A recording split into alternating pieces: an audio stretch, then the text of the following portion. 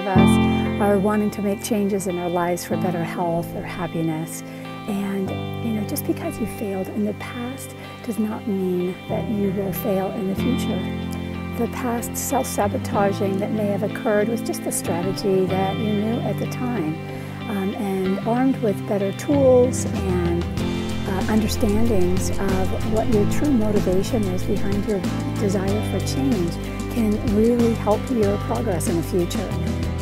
So a good support system is key, right? Ideally one that'll help you identify any obstacles or help you remove those obstacles to change, give you some empowered action steps, and give you some system of staying on track. And I'm here for you.